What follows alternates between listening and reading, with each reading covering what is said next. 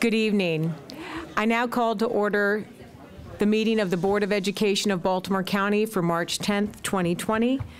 I invite you to rise and recite the Pledge of Allegiance to the flag, to be led by our own student member of the board, Mr. Omar Rashid.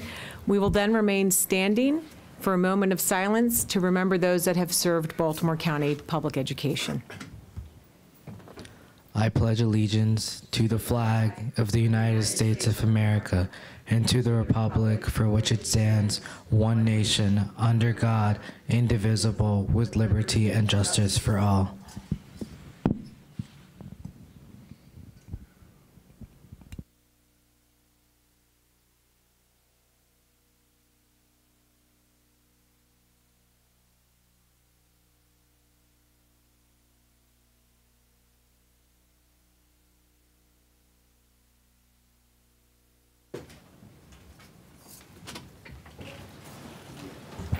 Thank you. The first item for consideration is consideration of the March 10, 2020 agenda. Dr. Williams, do you have any additions or changes to tonight's agenda? Go ahead. Dr. Williams? There are no changes or additions at this time. Board members? Yes. I would like to add to the agenda board member comments. I see it was taken out. Is there a second? Is there any discussion?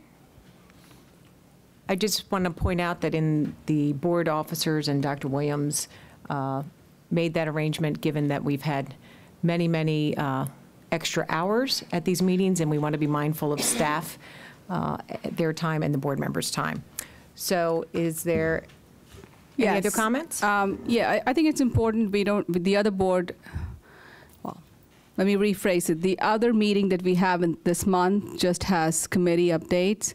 And in April, we only have one board meeting. It's important for our constituents and our community to hear our voices because representation matters. I know a lot of people look forward to hearing what Ms. Pestor, Ms. Scott, and I have to say as 3 minority women on the board. So, you know, I think I keep it pretty low, about 1 or 2 minutes. Thank you. Any other discussion? All in favor, please raise your hand.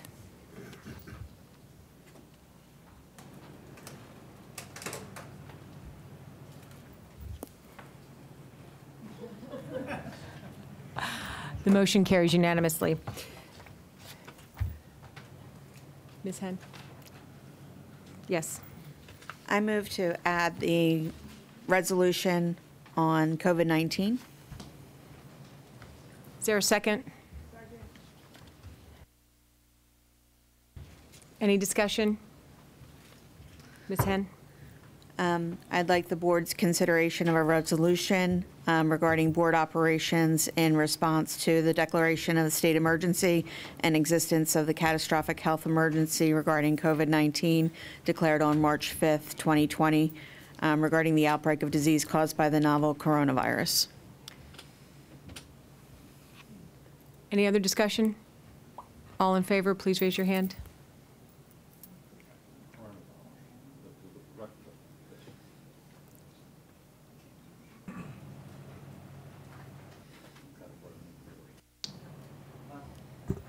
Any opposed?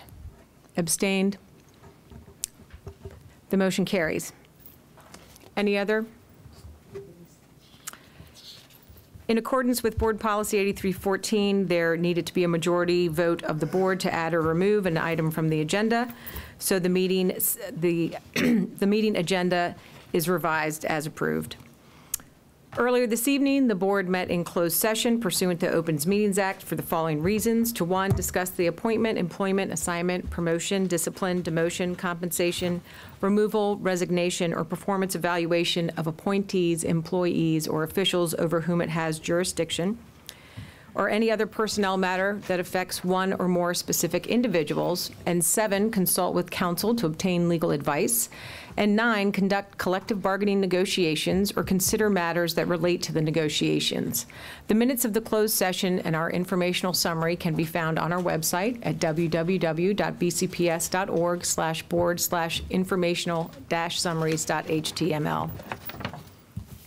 The next item on the agenda is selection of speakers. Sign-up cards were available to the public prior to the meeting for anyone wishing to speak at this evening's meeting. Board practice limits to 10 the number of speakers at a regularly scheduled board meeting. Each speaker is allowed 3 minutes to address the board. The completed sign-up cards for this evening have been placed in this box, and the first 10 drawn will be our speakers for tonight during the public comment portion, which comes later in the meeting. Our first speaker for tonight is Dr. Bosch Ferrone. Our second speaker is Laura Juliares. Our third speaker is Sarah Lewis. Our fourth speaker is Jennifer Weaver.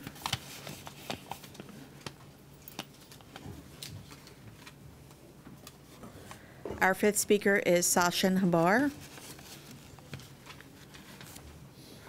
Our sixth speaker is Colleen Carr. Our seventh speaker is Sharon Saroff. Our eighth speaker is Jesse Yeager. And our final speaker is Ellis Barksdale. Thank you. I now call on Ms. Lowry for item E, new business personnel matters.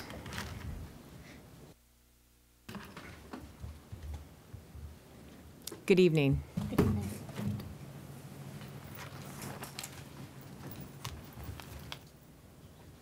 Good evening, Chairwoman Causey, Vice Chairwoman Henn, Superintendent Williams, and members of the board. I would like the board's consent for the following personnel matters: retirements, resignations, leaves, ethics review panel member appointment, and certificated appointments. Do I have a motion to accept the personnel matters as presented in Exhibits E1 through E5? Thank you, Mr. McMillian. Do I have a second? Thank you, Mr. Offerman. Is there any discussion? All in favor, please raise your hand. The motion carries. Thank you, Ms. Lowry. The next item on the agenda is administrative appointments, and for that we call on Dr. Williams. Madam Chair and members of the board, I would like to bring forward for your approval the following administrative appointment: Supervisor Mental Health Services in the Division of School Climate and Safety. Do I have a motion to approve the administrative appointments as presented in Exhibit F1? Thank you, Ms. Mack. Do I have a second? Thank you, Ms. Henn. Is there any discussion? All in favor, please raise your hand. The motion carries unanimously. Our candidate is Ms. Courtney Blair. Please stand. As the Supervisor of Mental Health Services in the Office of School Climate, she brings to us 6.3 years in Baltimore County.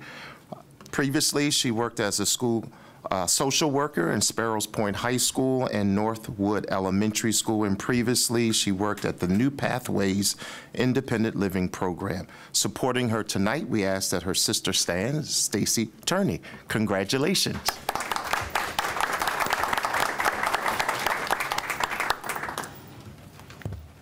Our next item is public comment. This is one of the opportunities the board provides to hear the views and receive the advice of community members.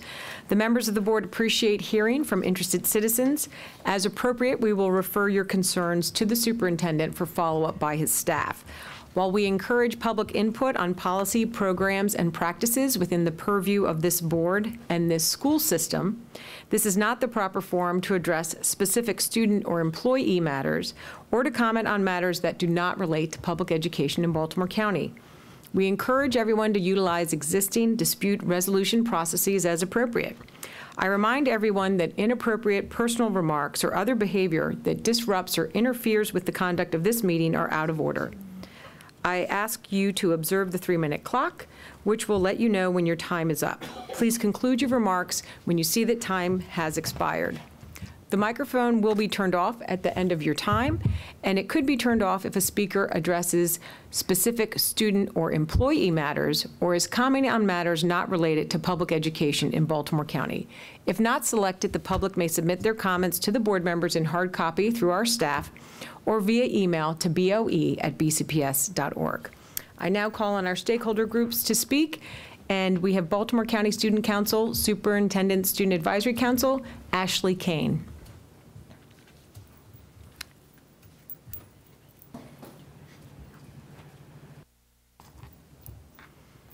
Good evening and welcome.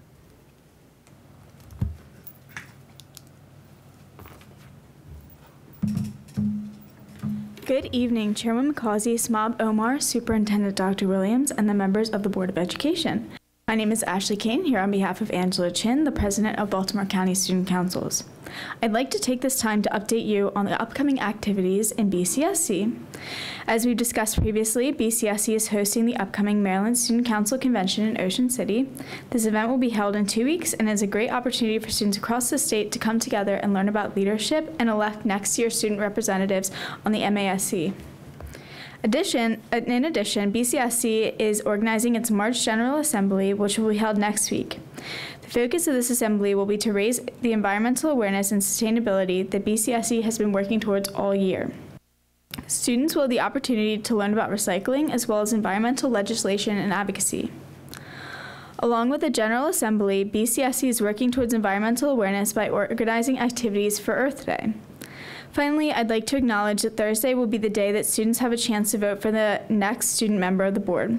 We encourage all students to take the opportunity to educate themselves on the candidates and choose who will be their next representative on the board. Thank you for your time.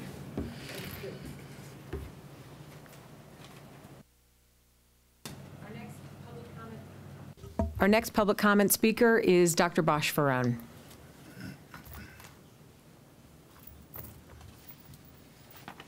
Good evening and welcome. Thank you. Good evening to all. Fear of corona is overblown. Fear of the unknown is fearful. And of course, fear can hurt, can crash markets, as we've seen. But we as a community, as a society, don't seem to have fear that 40,000 Americans die every year from gun violence. And we don't have fear that obesity kills so many people, because obesity leads to disease. So what's the solution for that? My solution is what I presented to you last time. Sin tax. Raise the taxes on alcohol, drugs, French fries, super-sized Coke, chocolate. Okay, I know I'm stressing my point, all right? You save lives because if the price is higher, you make more money that comes to the school system, and people will use it less. And if people are skinnier and don't use alcohol and cigarettes, then there would be less use of healthcare. Another fear is the fear of others. I missed one meeting in January, and I was watching all of you on the live stream. And here is all of a sudden, when Dr. Williams was announcing the administrative appointment, he mentioned a name that's a little bit familiar to me. It's kind of like an Arabic name. And here the person had a skull cap that looks like a Muslim skull cap. And he had a little beard that looks like a Muslim beard. So sitting here for 20 years, this is the first middle administrative appointment I have seen in the school system that appears to be Muslim by appearance and by attire and beard. And it really hit me, you know, why one in 20 years? I think that we need diversity, and I would really thank all of you, and especially the HR staff, for appointing a first Muslim American to that position. I take this opportunity to ask you, Dr. Williams and other staff, to incorporate the two books I talked to you about. One is Omar ibn Said, and the other one is The Slave, the Prince Among Slaves. Two, I believe they deserve to be in the curriculum. I also ask you for consideration to look at the curriculum and look for any misinformation about Islamic contributions into the Renaissance. I thank you. Thank you. Our next speaker for the evening is Laura Juliaris. Good evening and welcome.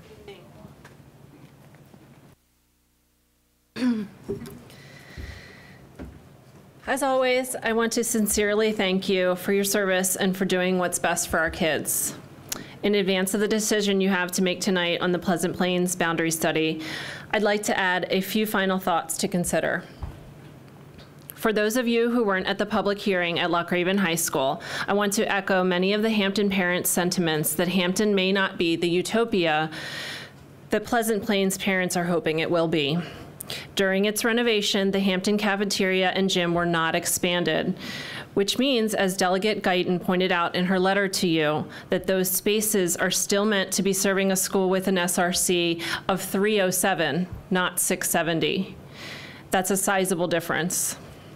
Now, let's sit back for a minute, analyze some of the facts, and ask some tough questions.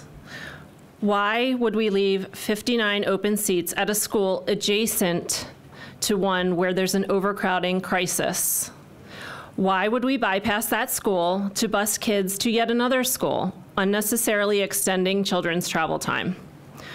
Why would we change boundaries, which historically do not get changed back, and call it a short-term solution? Why can't the answer to help Pleasant Plains truly be a joint effort? The fact that Cramwell Valley is an elementary magnet school is not a good enough answer. Its magnet status should not take precedence over providing valuable open seats to non-magnet students who desperately need them.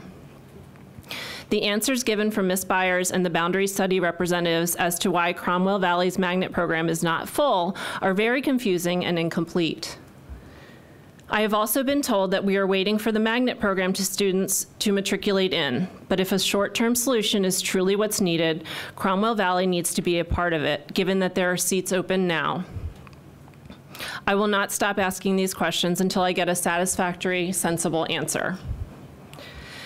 If it seems like we are putting a lot of pressure out there to include Cromwell Valley in the discussion, we are.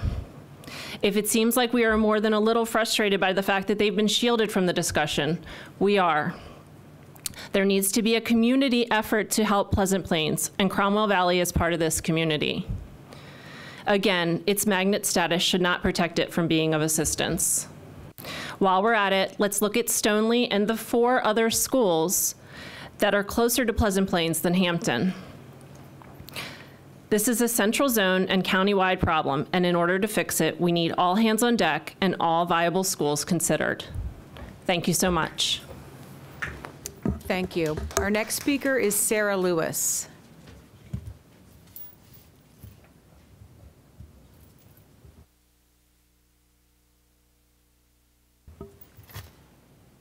Good evening and welcome. Good evening and welcome.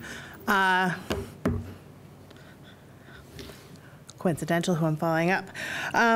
So my name is Sarah Lewis. I'm the Vice President of the Lutherville Laboratory PTA. I know you've heard from us before, but I'd like to speak again about the challenges that we face this year with the addition of the CELS program and our ongoing needs. I'd hope to have more positive messages to share, but we're still having our general ed teachers and staff spat on by students. The additional staffing that's been provided has not adequately met the needs. We still have students who are in general ed, who have serious behavior problems that haven't been directed into the CELS program. So I would like to just continue talking about what our needs are. Our current capacity is at 395 with a total enrollment of 368. Now that 395 came down by 12 students with the addition of the CELS program. This doesn't take into account the fact that we've lost 4 classrooms and 2 other spaces to accommodate the CELS program. That's 24 students currently. We have our kindergarten classes have 24 students per class. Our first and second grades have closer to 28. Now, how exactly does anyone expect that our students, general ed or CELS, will be successful in classes of upward of 28 in second grade when we have students who are transitioning in for the first time? The goal of the CELS program is to integrate these children back into a mainstream classroom. How are they going to be successful in a classroom when there are already 28 children that are struggling to learn? We have our 3rd and 4th grade classes this year finally have appropriate staffings. We haven't gotten any guarantees yet that that will continue. Our LREA and LREB students are continuing to be ignored in the conversations about what our needs are as we continue to focus. The higher need students are getting the priority attention, and it's still not working. We have not gotten confirmation about much of anything other than CELS will continue. I echo the previous speaker. We were told that the reason why Lutherville Lab was taking on the CELS program was because it could not expand at Cromwell Valley. Well, Cromwell Valley has 59 to 61, those are the numbers I'm seeing, under capacity. Perhaps the solution then instead is we have 2 classrooms at Lutherville Lab, and 2 classrooms go back for CELS to Cromwell Valley where they were part of the key school community. We can focus our attention on the 2 classrooms and ensure that they're successful. And then we can also have the capacity for our zone students who, like the students in Pleasant Plains and Hampton, have no place else to go. We do not have the option of sending. Thank you. Our next speaker for the evening is Jennifer Weaver.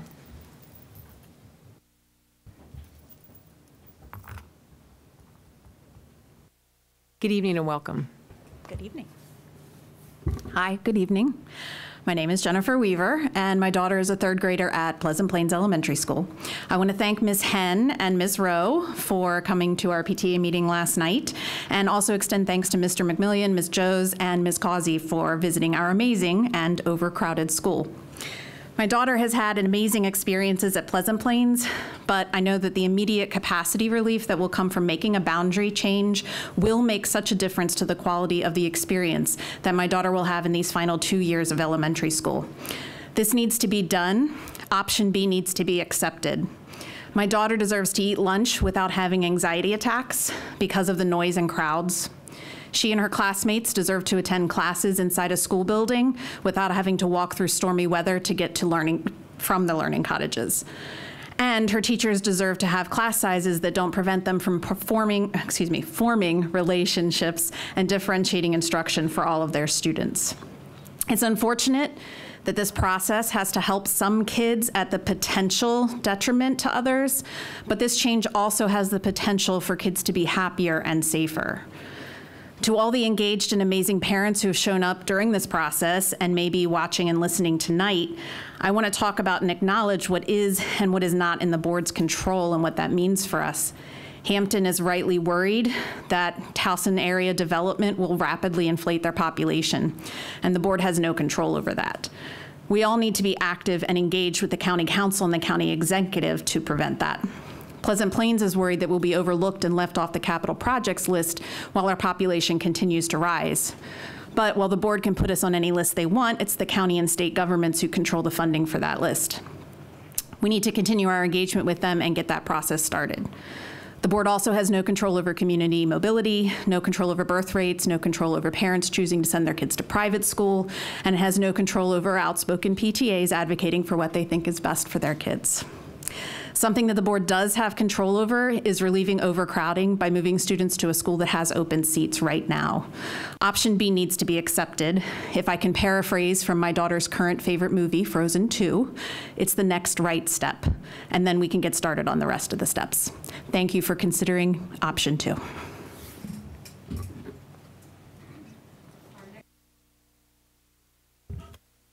Our next speaker for the evening is Mr. Sachin Habar. Good evening and welcome.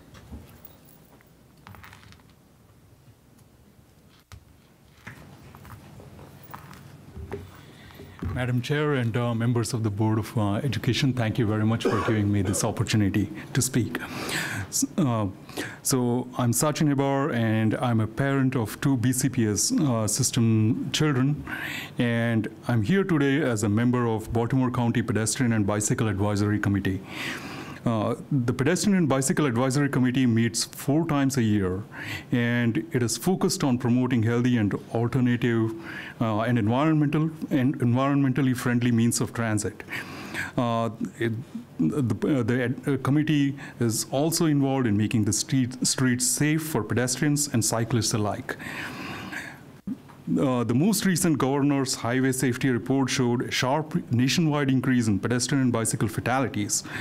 We need to make the streets safe for people and particularly for children. The Pedestrian and Bicycle Advisory Committee identifies and recommends projects to the planning department, and these projects are then worked on and turned into grant applications for funding. The committee consists of 1 appointed member from each council-manic district, 3 at-large members, and a member from Baltimore County Police, Planning Department, Board of Parks and Recreation, and yes, BCPS. BCPS seat has been vacant for years now. The county executive has made funds available during the last budget meeting, and up to $1 million. And it is very important that the BCPS has a seat at the table. It is important that BCPS works with the committee to make the streets safe for the kids to walk and bike to school. I would encourage the school system to contact Sam Sneed, who serves as the lead point person on transportation, and consider appointing a member to the advisory committee. Thank you. Thank you. Our next speaker for the evening is Ms. Colleen Carr.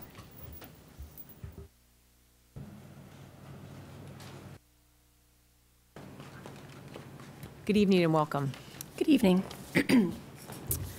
Good evening, Superintendent Williams, Chairwoman Causey, Vice Chair Henn, and members of the board. My name is Colleen Carr, and I'm the proud parent of the 2nd grader and kindergartner at Pleasant Plains that many of you heard from at the Boundary Study hearing in February. I know that tonight you'll be voting on the recommendation of the Boundary Study Committee. I wanted to thank the many board members who took the time to visit our school and see firsthand what it looks like when you cram over 700 kids into a school built for 545 with core spaces that are undersized for that state-rated capacity of 545 students. No solution is perfect. We've all heard the phrase, you can't please everyone all the time, and I think that certainly applies here. But Pleasant Plains needed relief yesterday. I hope you'll keep this in mind as you vote tonight.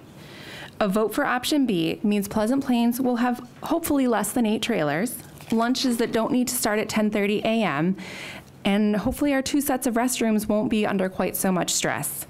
It means that our hallways will be a little bit less crowded.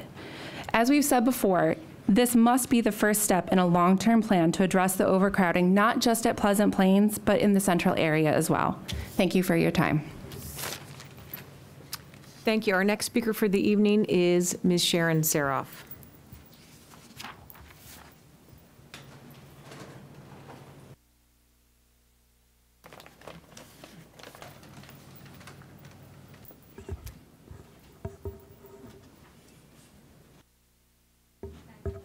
That needs to go to staff, please. Thank you. Because today is the holiday of Purim, and so in honor of Purim, I have brought some Purim cookies known as Hamantash to be shared around to the staff and the board members. Thank you. My name is Sharon Saroff, And I have decided, in honor of Purim, to do something a little bit different today. Usually you hear me say what needs to be fixed. Tonight, I'm going to give some awards to schools that are doing it right, so that they may be examples for other schools in this county. The first award that I'd like to provide is the Great Idea Award. That's IDEA for the federal law. And that goes to Louise Coakley and the IEP team of Newtown High School in recognition of their being an example of how to run an IEP meeting. If you want to know how to do it, this is where you go. The 2E, Twice Exceptional Recognition Award, goes to Dana Denby and the IEP team of Lochraven High School in recognition of their willingness to help IEP students in AP and GT classes be successful. They understand that 2E exists. The Amazing Communicator Award. And this is partially a thank you to Ms. Beyer. This goes out to Kaya Stevens and the IEP team at Reisterstown Elementary School in recognition for their providing weekly progress emails to parents. The Thinking Out of the Box Award. This one goes to Joshua Connor and the IEP team of Western Technology High School in recognition of their innovative thinking for recognizing IEP needs in students. And it took a lot of innovation and thinking out of the box for this individual, who is a first-time IEP chair, to qualify a student for an IEP. The If at First You Don't Succeed, Try Another Way goes to Laura Collins-Swickey and the IEP team at Lansdowne High School in recognition of their willingness to go the extra mile to resolve IEP issues. And she genuinely deserves this award for her tenacity. The I Want to Clone You Award goes to Monica Anthony and the IEP.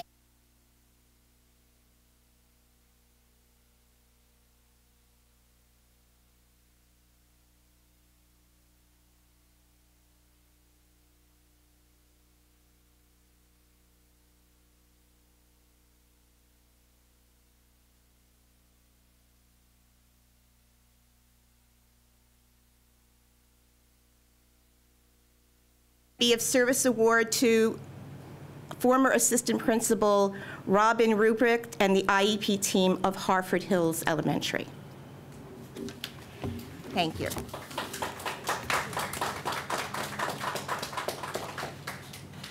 Thank you. Our next speaker for the evening is Jesse Yeager. Good evening and welcome.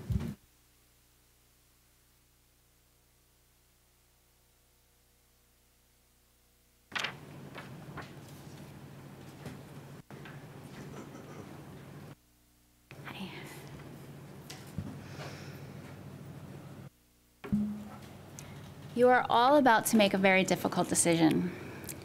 I know that some of you have taken this boundary change seriously and have taken what has been said both for and against it into consideration, and I thank you for that. Pleasant Plains is an immediate need, and no one disputes that fact. However, I want to take this last chance to implore you to consider Cromwell Valley Elementary as a partner with Hampton to share the burden of this overcrowding issue. Our area simply cannot afford the luxury of a magnet program that is hoarding empty seats when we are facing such a massive overcrowding issue. 3 new apartment developments and 2 new single-family neighborhoods are being added to Hampton's catchment. 37 single-family homes are mostly built. 571 apartment units are available for lease right now. These are not conceptual projects. They are nearly done. And now an additional development of 52 units in Hampton's catchment is approved and in the planning phase. That brings us to 623 apartments plus 37 single-family homes.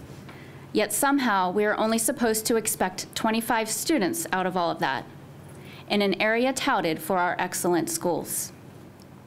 Yes, please send kids from Pleasant Plains to Hampton, but Cromwell Valley must be utilized. And we need a real plan moving forward. Do not think that once you have made your decision tonight, that this is over. You already missed a great opportunity in this boundary study for a better and more sustainable solution. We need immediate action to establish a lasting solution. We cannot wait another 10 years. We need this addressed now, not just for Pleasant Plains and Hampton, for our entire county, for our kids. Thank you. Thank you. Our final public speaker for the evening is Mr. Ellis Barkdale. Good evening and welcome. Hi, how's everybody? So I'm here again. Now, and I've been here since I've first heard the other speakers. I'll speak on this. 20 years ago, I was here, and I don't know if any of you guys were there. And we fought for a new school for Randallstown Elementary School, and we had a fight through everybody, because you do need state money, and you do need the council, the city council, the county council, and we forced the issue. So to the speakers who are speaking about Pleasant Plains, I want you to recognize that it's more than just speaking to this board that's going to make it happen. And you have to put pressure to bear everywhere, because we were told we would not be in the budget. We were last, or we weren't even in there. We ended up pushing and pushing and pushing and pushing, and then we took out 70% of the 3rd grade class from the MSPAP test, was the state test at that time. And that forced the hand of Miss, who's the state person at that time? Forget her name now. Miss Grasmick, right.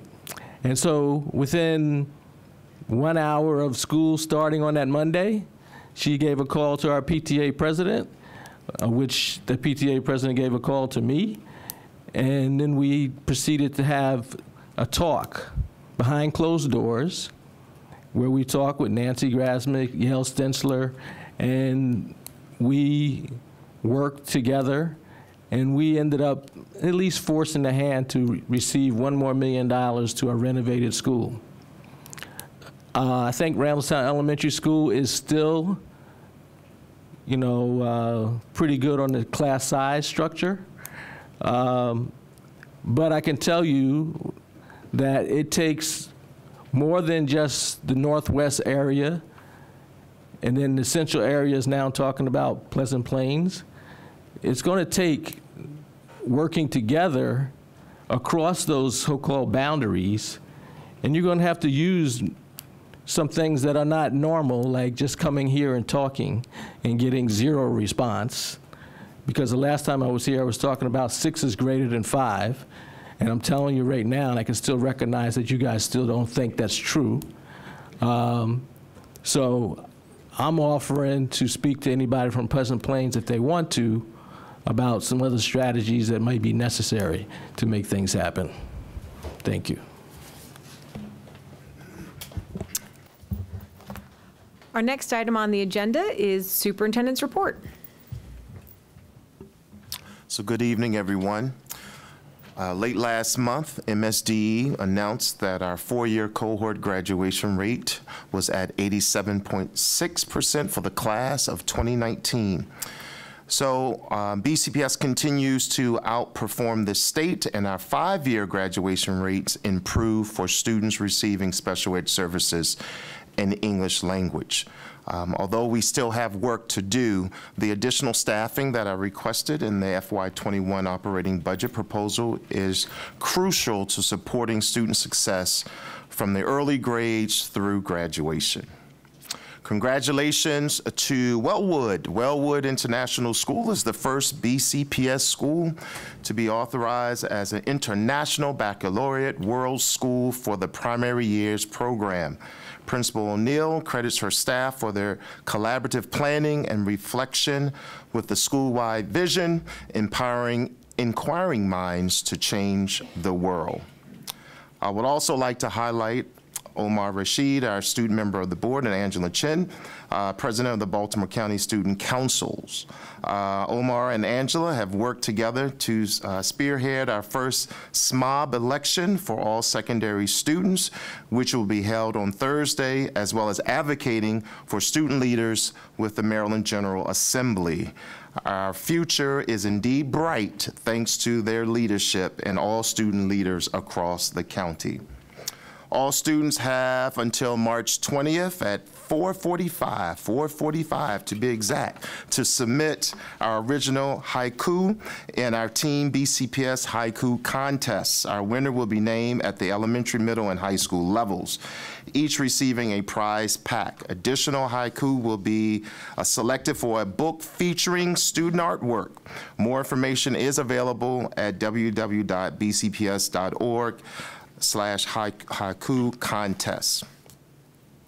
If you haven't had a chance to take the stakeholder survey yet, you're still in luck. The deadline has been extended through tomorrow, March 11th. Results help shape our school progress plans, our funding, and our next strategic plan. The survey is available for all parents, staff, and community members, as well as students in grades 3 to 12.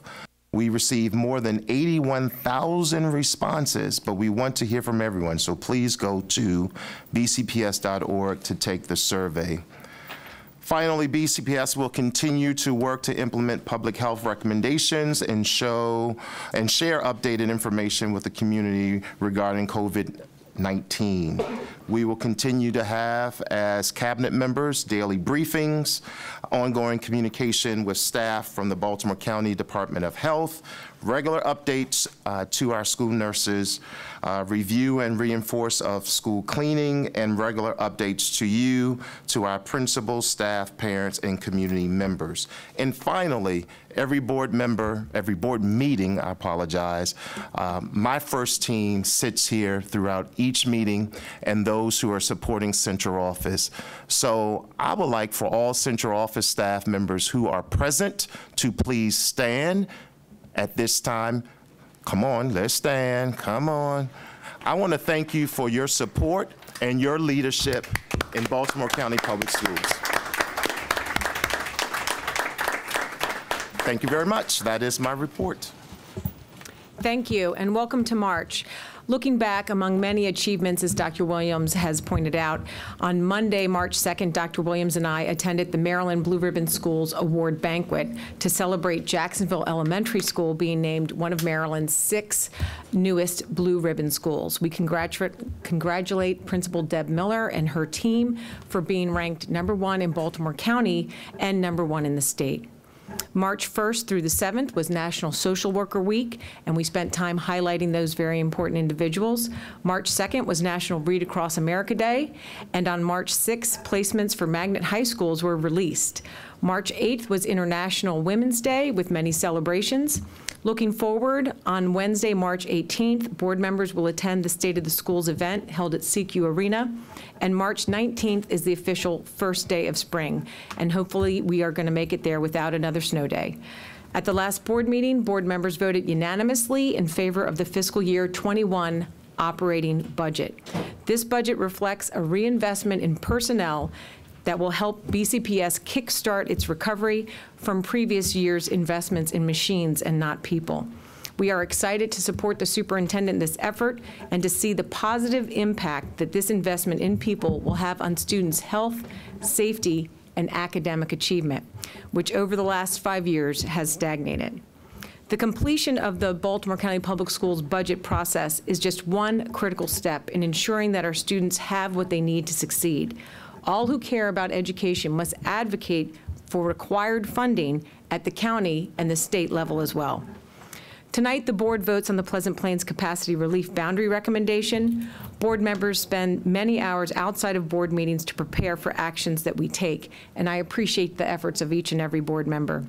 We engage with the community so that we are ready to evaluate options and make decisions. We listen to speakers at board meetings, we read the emails, and attend PTA meetings. There are bound to be different reactions to any decision made, but be assured that we take the work of the board seriously. In fact, on February 19th of last year, 2019, the board approved the operating budget, which included a request for funding for a 10-year capital plan. The county approved the funding in its own budget, and they are in the process of selecting a firm to conduct the work on long-term solutions for schools' overcrowding and facility conditions. Last but certainly not least, we appreciate Dr. Williams and his team's diligence and proactive engagement as the COVID-19 situation rapidly evolves. Please stay connected to all of the avenues with BCPS to hear the latest updates on the website, through phone calls and emails. As always, student and staff health and safety is our #1 priority. Thank you. And next, we have Mr. Omar Rashid for the SMOB report. Good evening. This past week, the Superintendent's Advisory Council met to discuss the grading policies here in BCPS. Right after, we met with Debbie Phillips about the state of the schools happening on the 18th of March at Towson University. March 12th, the Anti-Bullying Task Force will be meeting, and March 19th, BCSC will be hosting their GA with attendees from across the county. The SMOB candidate question and answer videos are now out and available for students to watch and be prepared to vote for their next SMOB on Thursday. I have been doing several school visits and will keep coming to events that students are inviting me to. Up next is Friday, Eastern Tech. I want to thank our BCSC officers who are here at every board meeting. Ashley and Matthew, can you please stand?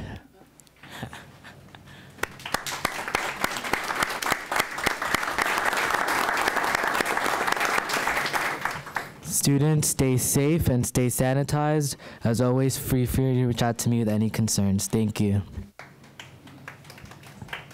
Thank you. Our next item is item K, new business action taken in closed session, and for that we call forward Mr. Brusades. Good evening. Good evening. Earlier tonight, the board met in its quasi-judicial capacity to hear an appeal in a confidential student matter. That appeal was heard on the record as there was no timely request for oral argument. At this time, it would be appropriate to confirm the actions taken by the board in closed session in that matter, which was hearing examiner number 20-41. Do I have a motion to approve the action taken in closed session? Thank you, Ms. Mack. Is there a second? Thank you, Ms. Rowe. Is there any discussion? All in favor, please raise your hand. The motion carries unanimously. Thank you. Thank you, and the order is on the back table there for signing before you leave. Thank you. Next item is item L, new business contract awards, and for that I call on committee chair, Ms. Henn. Members of the board's Building and Contracts Committee met earlier this evening. Items L1 through L23 are being forwarded to the full board for approval. Do I have a motion to approve items L1 through L23? Thank you, Mr. McMillian. No second is needed since the recommendation comes from the committee. Board member, is there any discussion? Mr. Kuhn? I just have a question about a lease renewal for the Pulaski Park Suites. Thank you. We have Mr. Dixit and Mr. Saris joining us. Good evening. Thank you. My only question is, this is a 10-year lease term. Is that what the previous lease was for? 10 years? The previous lease was for 5 years with an option to renew for another 5 years. So it was a 10-year lease. So is this a 10-year lease with an option to renew, or is it a 5-year lease with a 5-year option? I'm just curious. This is a 10-year lease, and the reasoning for that is that there are improvements that the landlord has agreed to do at no cost to us. And if we do it for less than 10 years, we explored the 7-year, 5-year option, we'll have to pay cost for those improvements. So it is more cost effective to have a 10-year lease.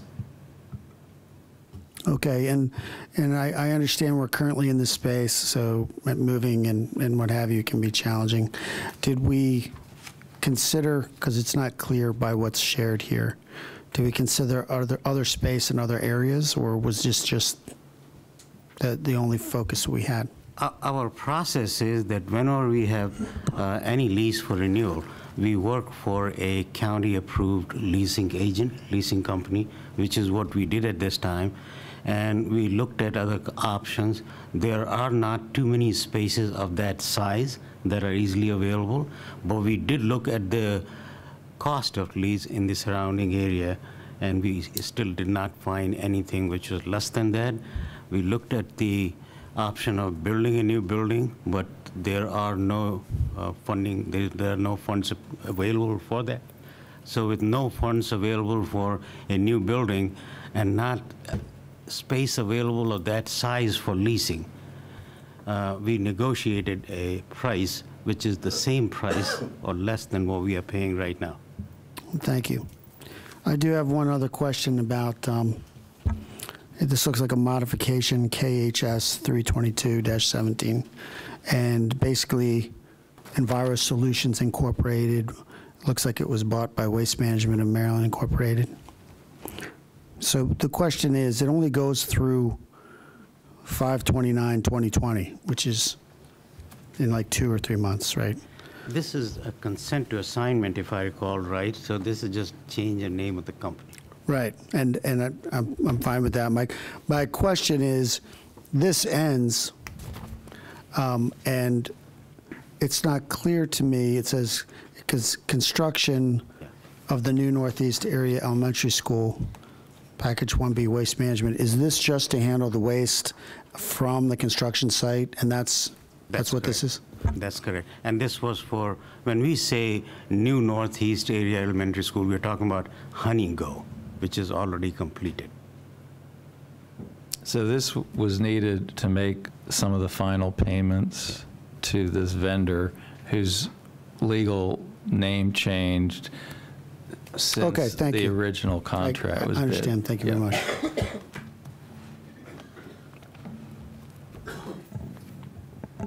Any other questions? All in favor, please raise your hand. The motion carries unanimously. Thank you. Thank you. The next item on the agenda was added earlier this evening, COVID-19 resolution.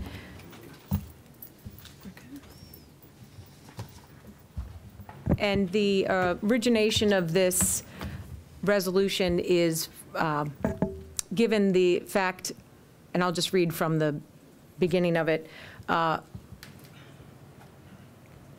whereas Lawrence J. Hogan, Jr., Governor of the State of Maryland, issued a declaration of state of emergency in existence of catastrophic health emergency COVID-19 on March 5th, 2020, regarding the outbreak of disease caused by the novel coronavirus. And whereas the United States Centers for Disease Control and Prevention has issued guidance to all states and local governments and all citizens recommending preparedness to prevent community spread and guard against the potential of a COVID-19 pandemic, our board councils suggested that the board be prepared to handle meetings in a situation where board members may not be able to attend in person and where they may need to attend remotely. And so that is what we're going to discuss at this point. Okay. Madam Chair, would you like me to read the resolution in full at this time? Certainly. Is there a motion?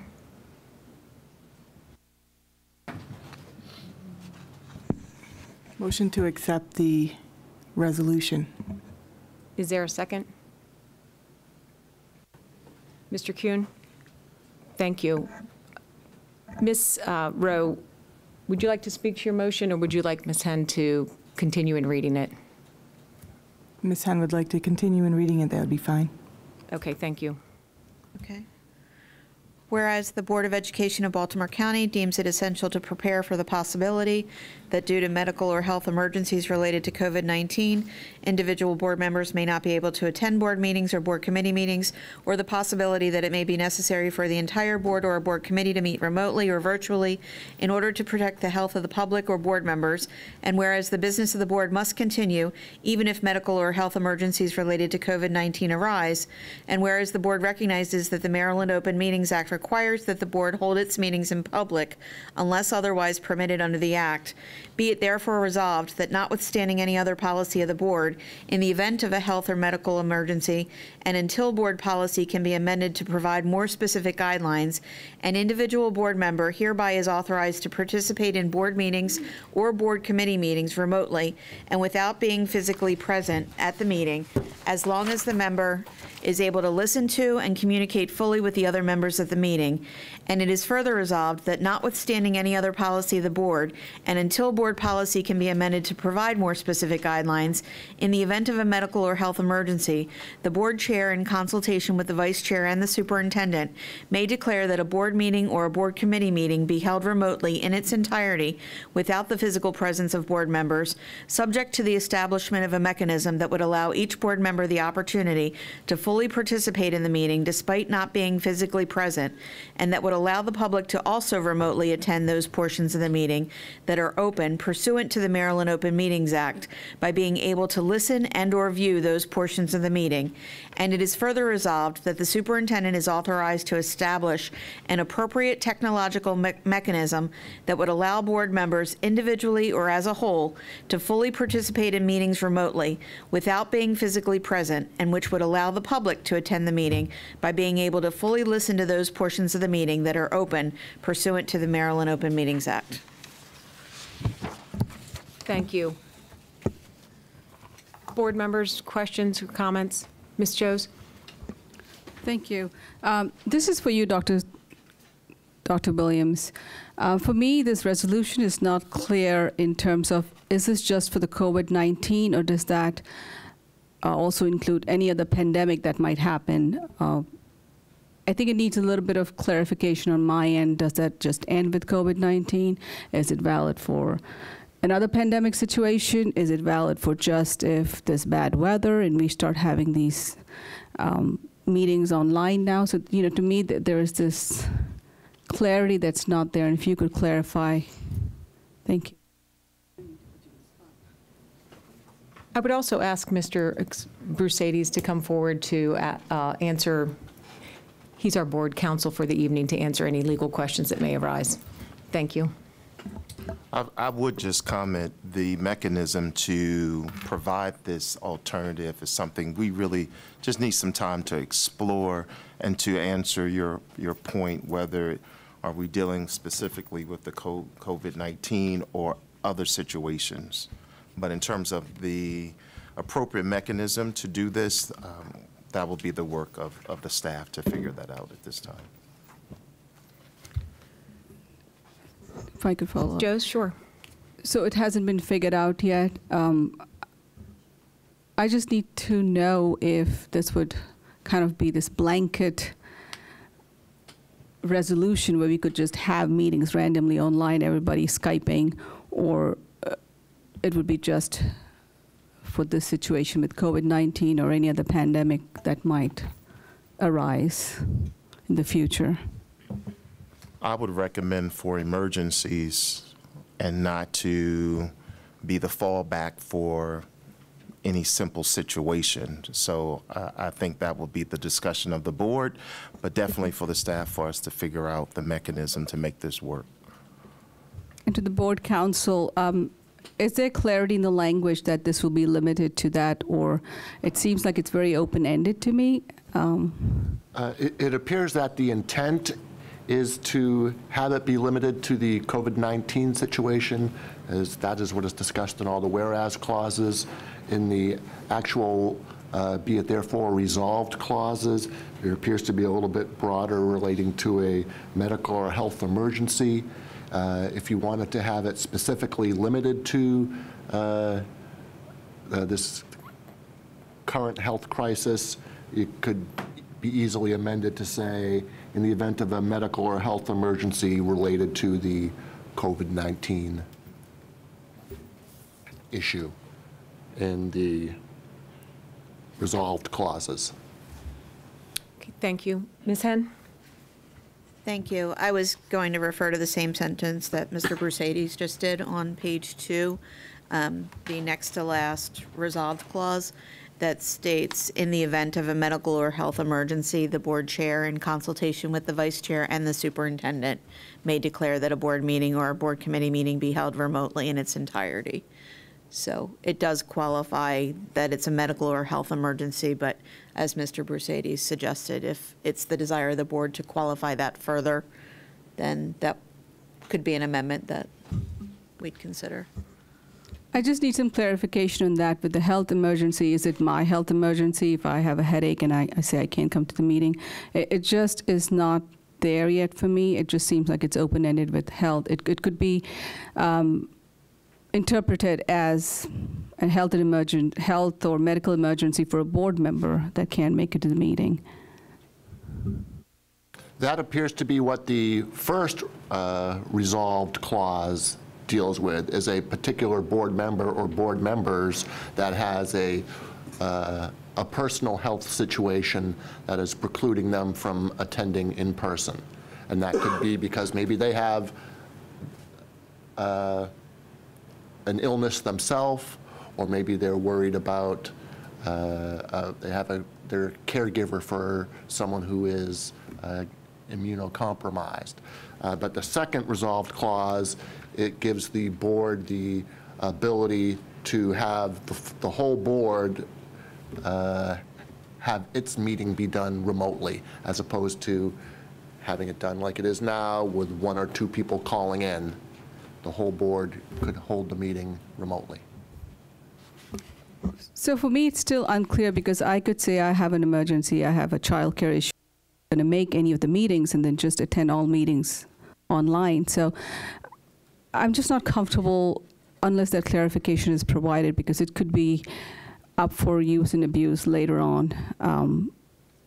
Sure, and I think by adding the phrase in the resolved paragraphs, in the event of a medical or health emergency related to COVID-19. Ms. Rowe? So I think that one of the things we're seeing in other countries is that people are unable to circulate, not only because they themselves are sick, but because entire areas have been quarantined. And if we're going to say revise language from health or medical emergency related to COVID-19, we should also include that also includes quarantine. So you may not be sick, but if your household has been quarantined, you can't leave. So if my mother gets sick, my whole house is confined to the house for at least 2 to 6 weeks. Okay, Ms. Mack? But if we change the wording to say, be it therefore resolved that notwithstanding any other policy of the board in the event of a medical COVID-19, that would cover the situation that you just outlined. I guess I just need to know if this covers, if we say related to COVID-19, if that covers a quarantine as well, or do we need to say quarantine? Because it may not be my personal health emergency. It may be that everyone is quarantined, or I'm quarantined, or my house, or, you know, you could have a whole quorum of the board, each with one family member sick, or one person they've come in contact with who's sick, who's quarantined. So I think we need to express that if you're quarantined, that is defined as a health or medical emergency. So, Ms. Mack, were you proposing an amendment to the resolution? Yes, because I shared the same concerns that Ms. Joes had, that it was, as written, too broad. And I think if we're going to look at changing how board meetings are done in the future, outside of a state of emergency, let's say, that is work that, there's a lot of work that needs to be done around that. I think we need to specify related to COVID-19. And to me, in the event of a medical or health emergency, covers whatever that is. If it's the board member, the board member's family, quarantine, anything that results as from COVID-19. That's what I would say. I think if you just want to make a motion to make an amendment, that can be considered. I move that the resolution be updated to, for all of the therefore resolved clauses to include the words related to COVID-19 immediately following the event of a medical or health emergency. Is there a second? It needs a second. Is there additional discussion before we vote on the amendment to this resolution? Ms. Joes? So also the other thing that's not clear is that this just relates to board members, but when we have our board meetings, there's a whole lot of staff that helps put this together, Tracy and all of the staff that's sitting here.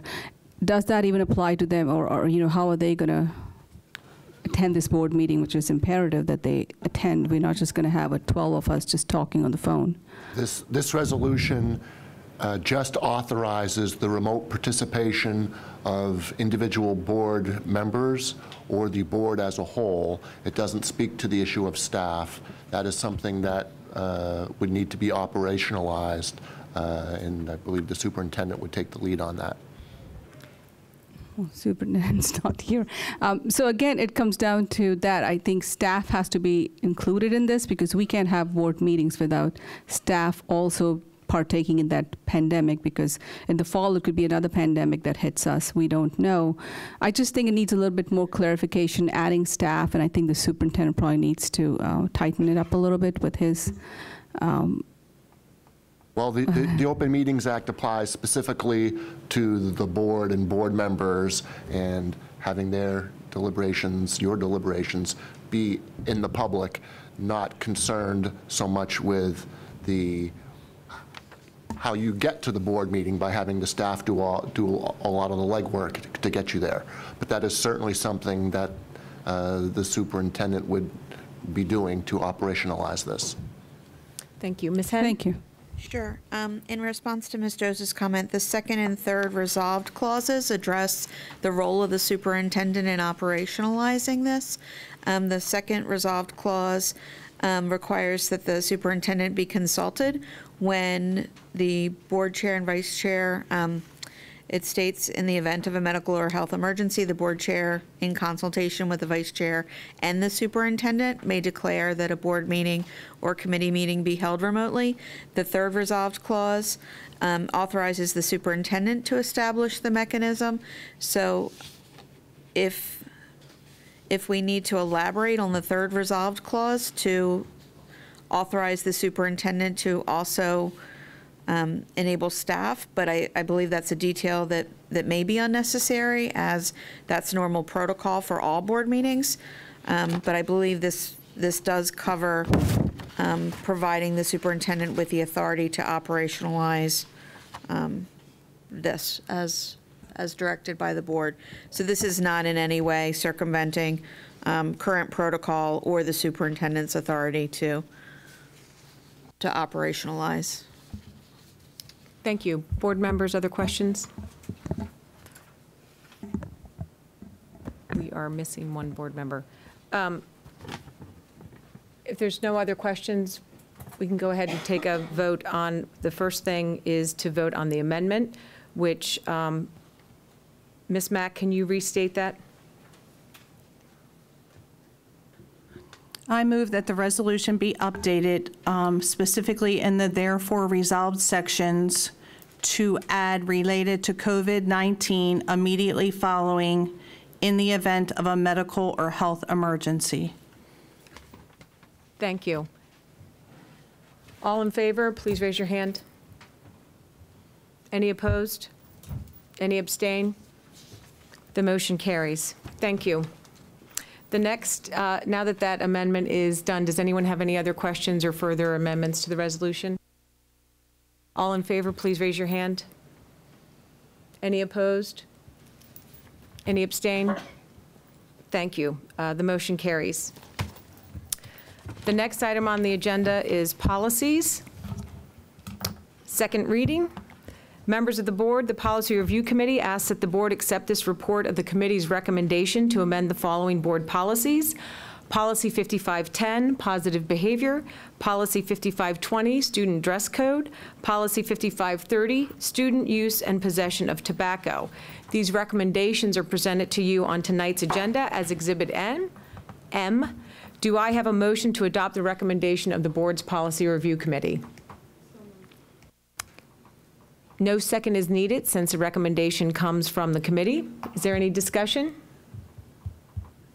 All in favor, please raise your hand. Any opposed? Any abstained? The motion carries.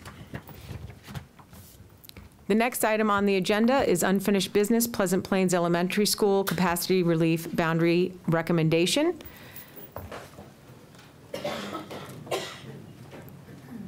For that, we have Dr. Monique Wheatley-Phillips and Community Superintendent Christina Byers. Good evening and welcome. Good evening.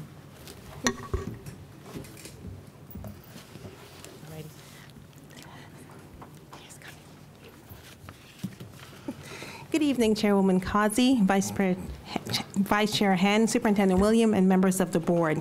Tonight, we bring forth a request for a decision regarding the option that was recommended by the Pleasant Plains Boundary Study Committee.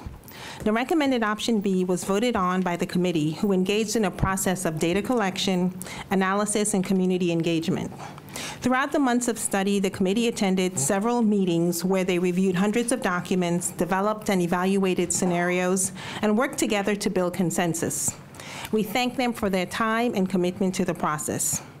Engagement with the public was facilitated through the completion of an optional survey, the availability of a dedicated boundary study email, a public information session, and a board hearing meeting. All meetings were live streamed and available for viewing throughout the process. Ms. Myers, Community Superintendent, and her team have worked proactively to craft preliminary plans in support of the transition so that, if approved, there is continuity and coherence for the students and their families. Thank you.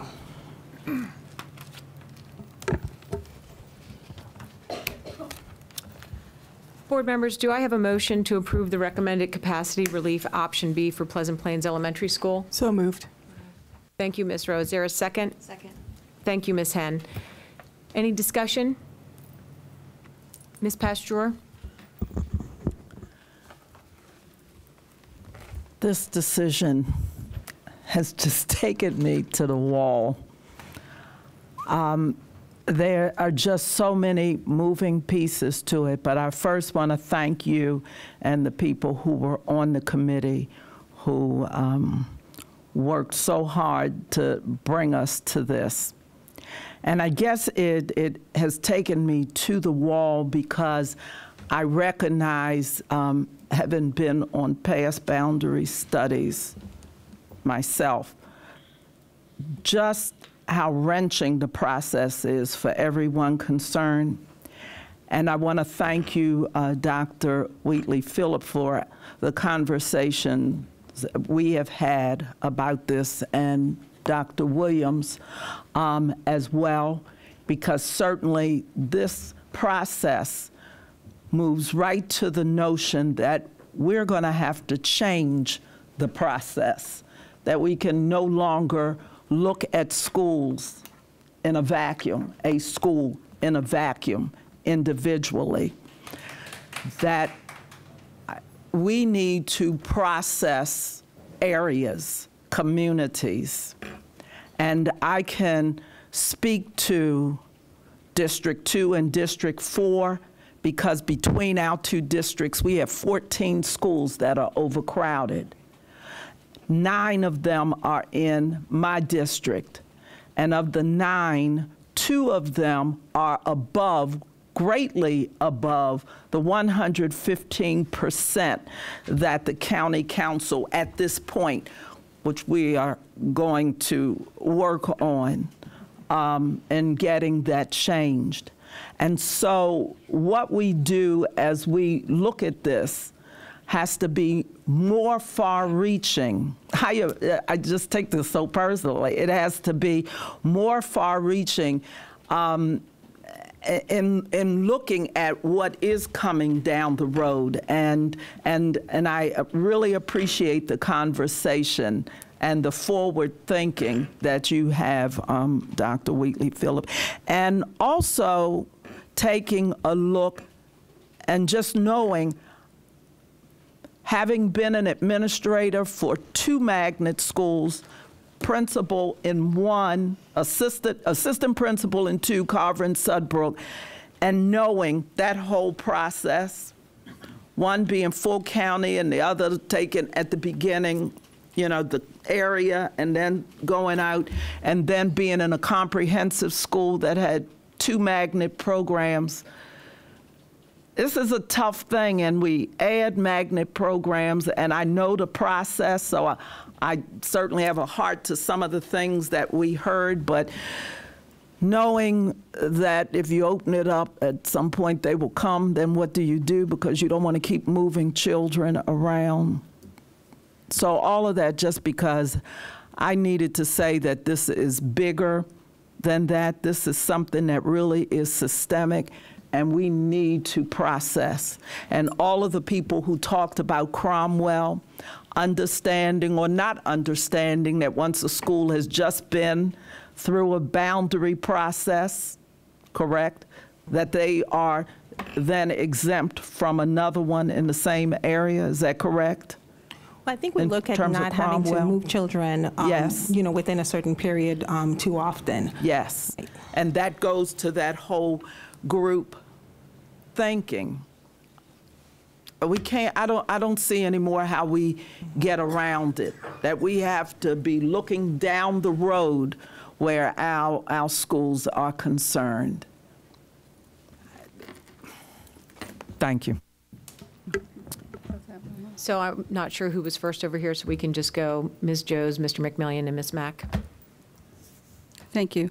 Mr. McMillian and I had the opportunity to visit Pleasant Plains Elementary, Halstead Academy, and Hampton Elementary School last week to take a look at these schools. And, you know, thank you to Mrs. Albert, Mrs. Knoll, and Mrs. Kaiser. I saw the discrepancies in resources and facilities across these 3 schools, overcrowding and antiquated infrastructure. And these are some of our most vulnerable and marginalized children. So I support the motion, but I was wondering if that the current Pleasant Plain Elementary School resources could be maintained at current levels, even with option B, because they really do need those resources they have. It's a Title I school, and I saw single-handedly how different that school is from the schools that I subsequently visited. So does that, can I make a motion for that? Should I amend the motion, or is that something I just request to Dr. Williams? I think just directing the question to Dr. Williams and let Dr. Williams answer it.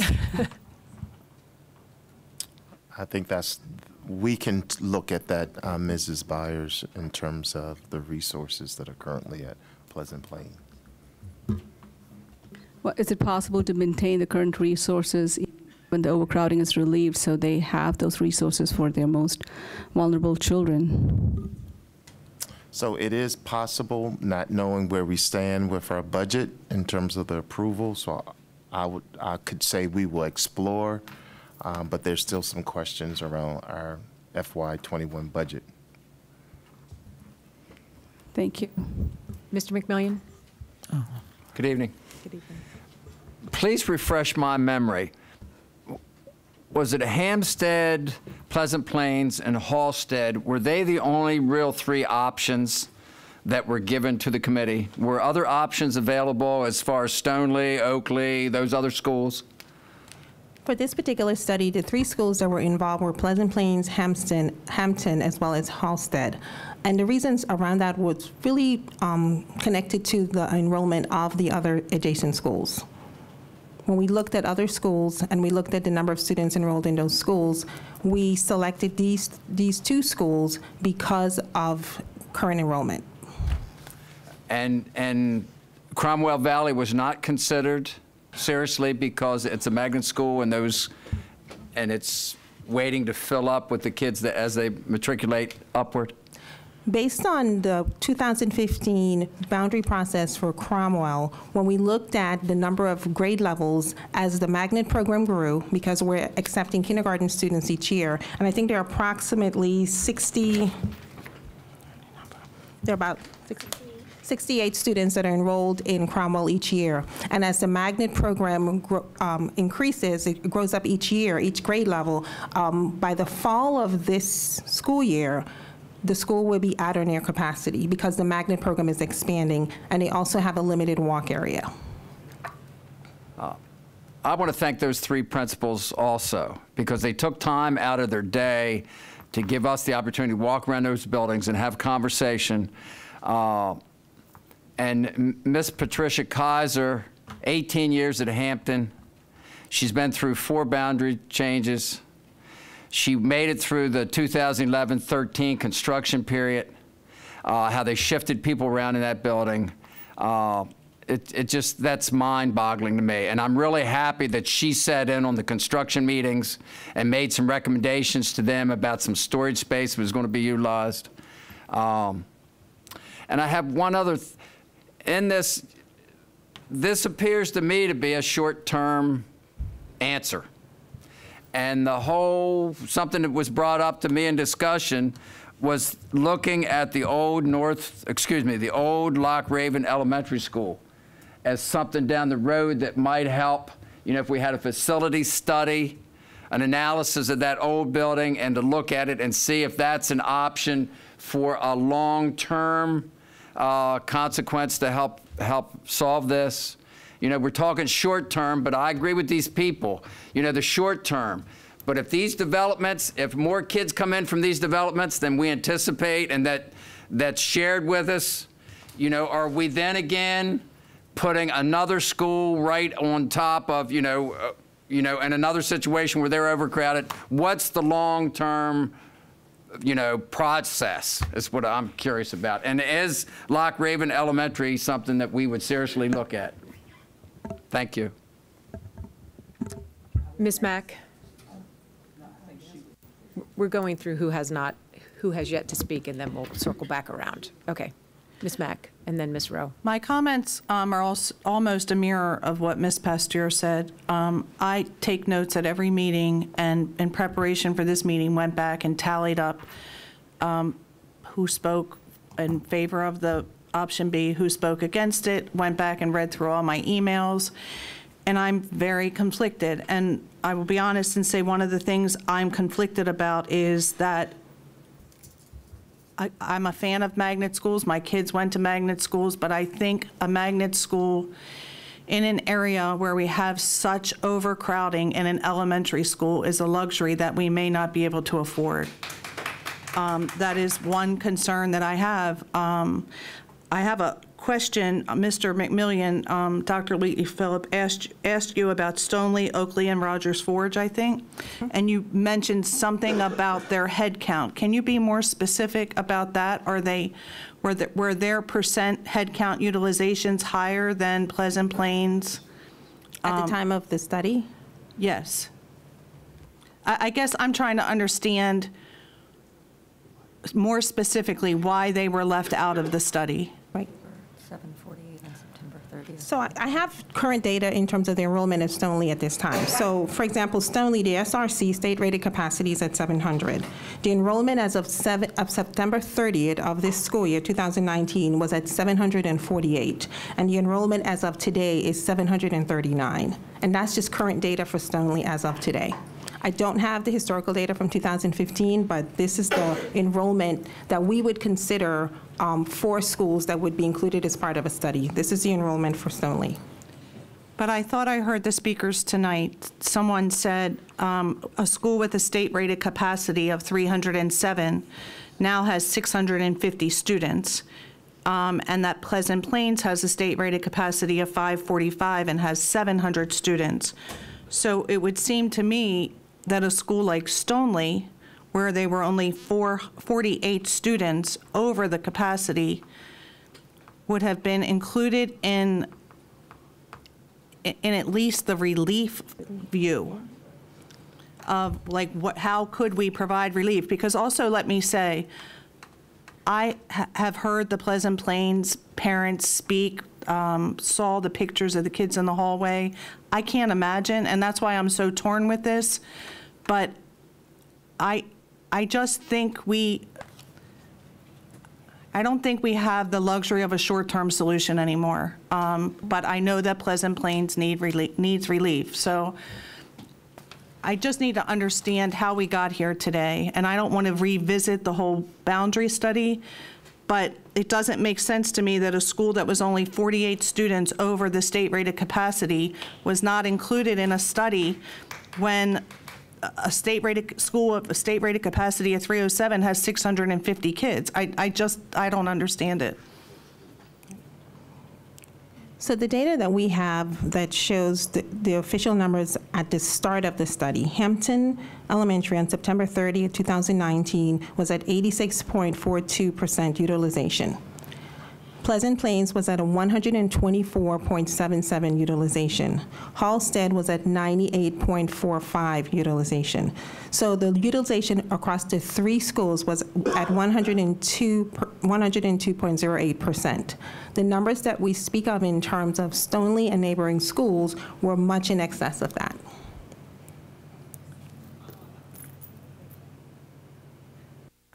Okay, I'll have to look at the numbers. The math doesn't work for me, but thank you very much, and thank you for your work. Did you want to add something? To include Stoneleigh, relocatable units, would any students you move there, you would have to add additional relocatable units. The school already has 3 relocatable units. But aren't we talking about having to put relocatables at Hampton, potentially, to accommodate this? Not at this time. Okay, no. Based on option B, the utilization for Hampton would be at 101.34, Pleasant Plains 106, and Halstead at 98.45.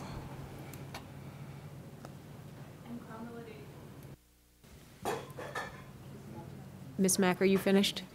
Okay, Ms. Rowe, we're going to those who have not yet spoken, and then we'll circle back to those that have already spoken. So I just want to address a little bit of the history that people might not be aware of, since this is my neighborhood and I went through living in this neighborhood as all of this unfolded of where we were and how we got to where we are today, because I think it will actually answer some questions. Towson area elementary schools had significant amounts of overcrowding, and there was, not too long ago, a significant debate about where to build an elementary school in Towson. And the previous county executive, the powers that be, board members, whoever made those decisions, could not come to a conclusion as to where in Towson to build an additional elementary school. So Stoneleigh, Hampton, other overcrowded schools in the Towson area were given renovations. So even Stoneleigh, that got a renovation that expanded its capacity, did not have their core space expanded. So they're in the exact same situation as Hampton, except they're overcrowded. There was at that time also the same call that is being had now for Cromwell Valley to participate in the relief. And it was decided to put a walker zone there. And in order to facilitate that walker zone, Cromwell Valley Elementary was taken off the magnet program for 3 years, because you cannot put a zone at a magnet school without first creating the space for the magnet program, or for the zone kids to move into. So in order to create the space, no students except siblings and walkers were allowed to enroll in that school for 3 years. I think it's worth noting that in that 3 years, Pleasant Plains became really overcrowded because that meant kids who might have entered the lottery and gone to Cromwell then couldn't. And so 100 kids moved from Hampton to Cromwell. So Cromwell has participated in the overcrowding by moving 100 students from Hampton to Cromwell. That's why Hampton has any space at all right now. And the situation at Cromwell is that when you leave a school off the magnet program for a certain number of years, it takes a little bit of time to fill that school up, but also anytime a boundary is changed, the 4th and 5th graders from the boundary change are allowed to stay at the previous school. So you have kids in the Walker zone for Cromwell who are still attending Hampton because they were in 4th and 5th grade, and the 4th and 5th graders and their younger siblings are allowed to stay at the school even though the boundary was changed. So it takes time for a boundary to be fully implemented. Now, theoretically, somebody could say, let's make Cromwell Valley, just get rid of the magnet program, have a neighborhood school. But to do that, all of the magnet students who are lottery placements have to be allowed to stay there until their terminal grade and matriculate out of the school naturally according to our policy. So if someone wanted to go back and do this now, you would not be able to make it a neighborhood school for 3 to 5 more years. Is that correct? That is correct. Okay, so even that is not a short-term solution. And how long, it was 2015 that we had the boundary study at Cromwell, right? So how long is it gonna be that we don't have much more, right, for the matriculation of the students from Hampton to fully be at Cromwell and for the magnet program to be full again? Based on the data we have, by the next school year, all of the grade levels will be at the school will be at capacity because the magnet program would have moved up along with the students as we have kindergarten students entering as well. Okay.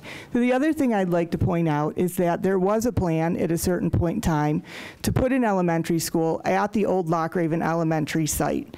And my understanding of that situation is that Loch Raven Elementary site is owned by the county. It's run by County Recs and Parks. It is a rec council facility for the Loch Raven Recreation Council. It has senior services in there. It has 3 Head Start classrooms in there. It has an after-school mentorship program for boys from Loch Raven Technical Academy in there, and several other things that I'm sure I'm forgetting. But it's also the only green space for that entire area that's walkable from Hillendale all the way from the city line from Halstead all the way up, that's available during school hours to the community because there are no parks in that area. And when the plan to make that an elementary school was being discussed and worked out, eventually the county executive decided not to do it because that school is a historic building.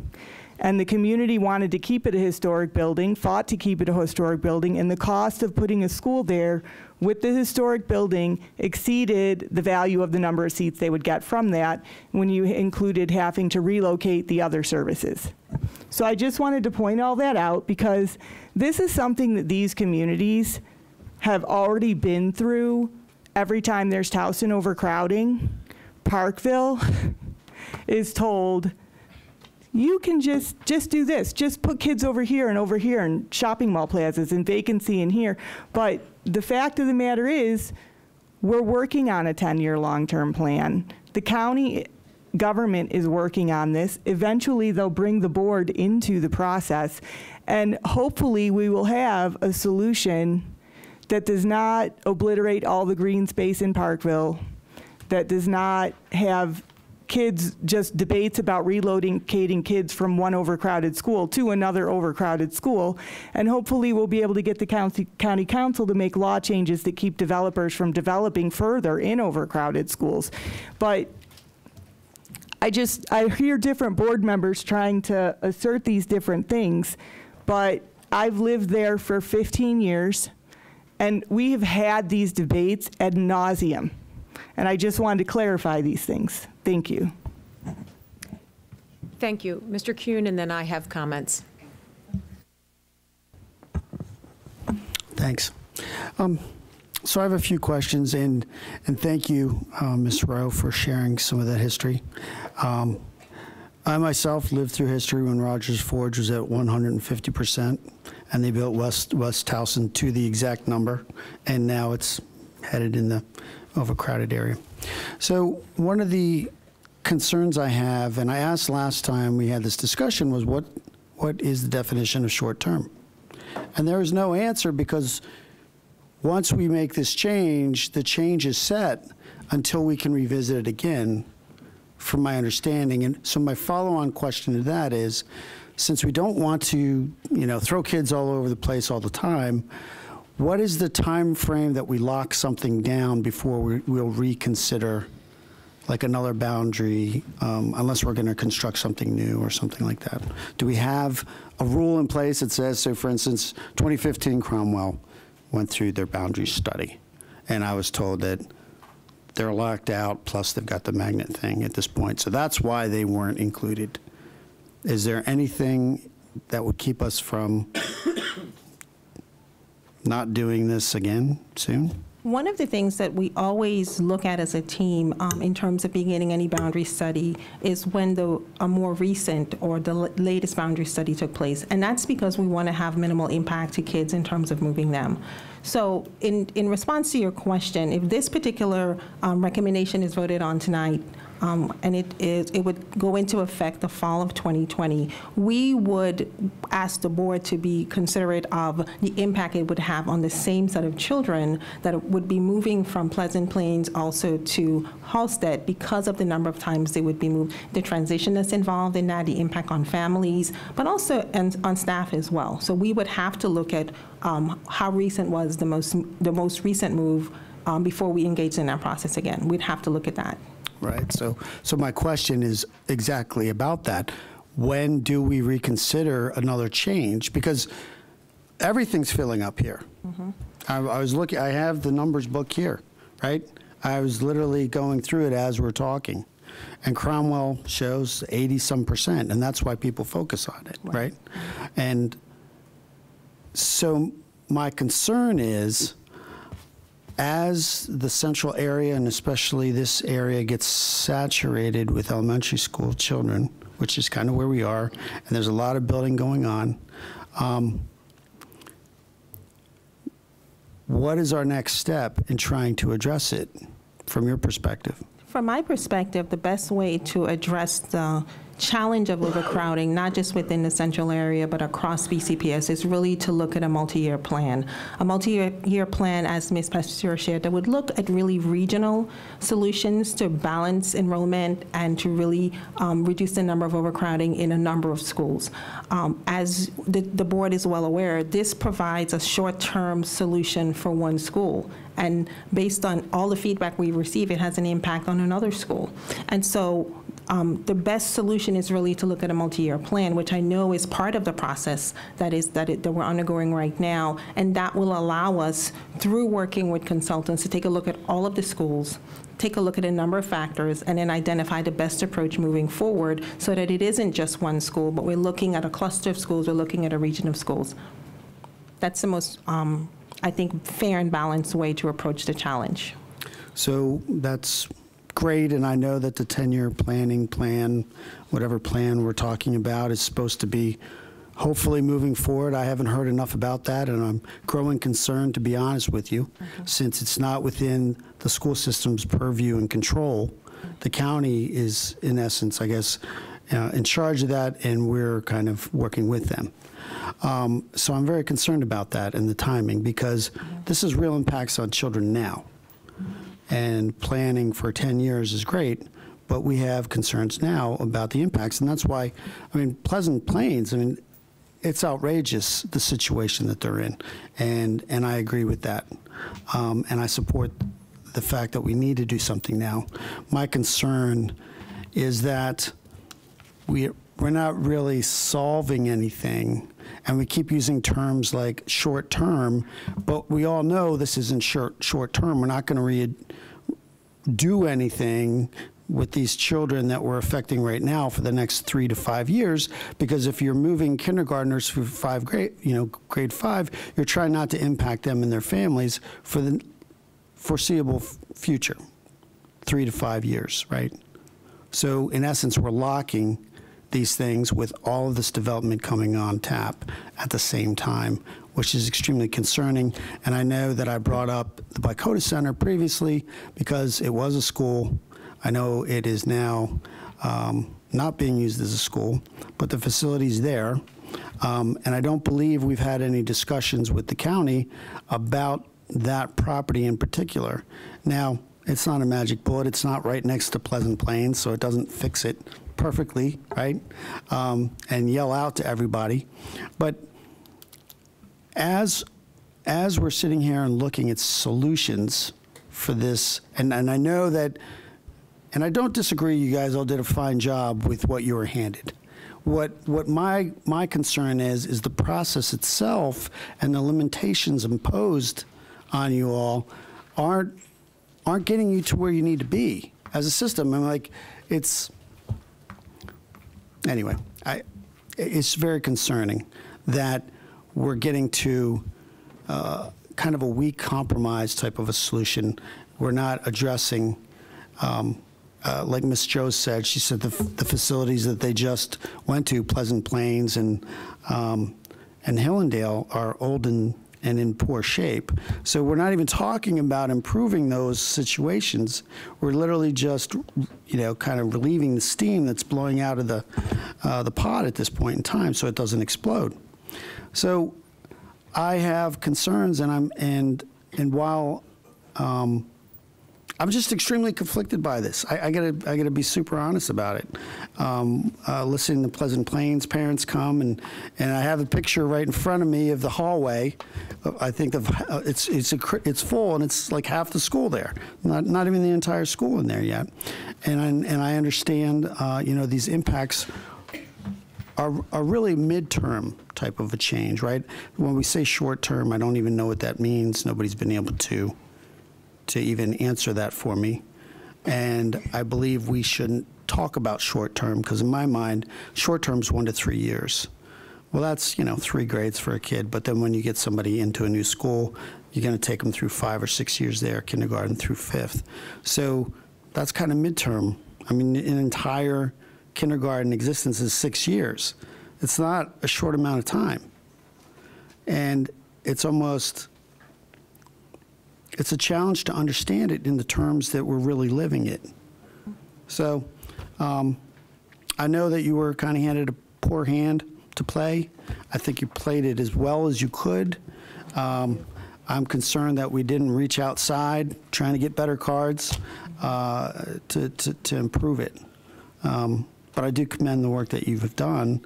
I'm just, I think I'm kind of echoing the frustration that I'm hearing.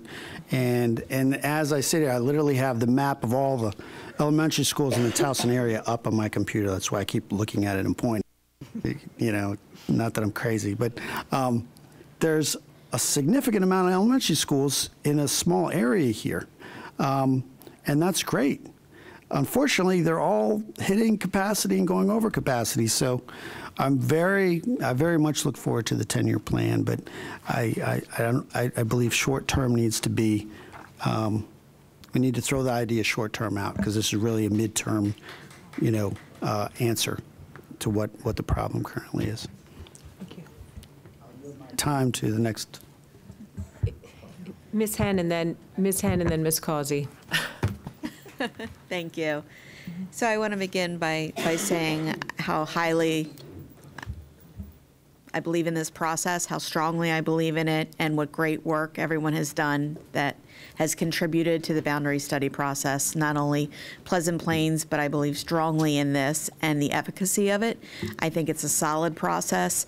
The beauty of it is that it is so focused, but I think that's a double-edged sword in that it is so focused, because there's so much work that needs to be done, right? You've accomplished what you set out to do, which is to provide short-term relief for Pleasant Plains, and you've done that.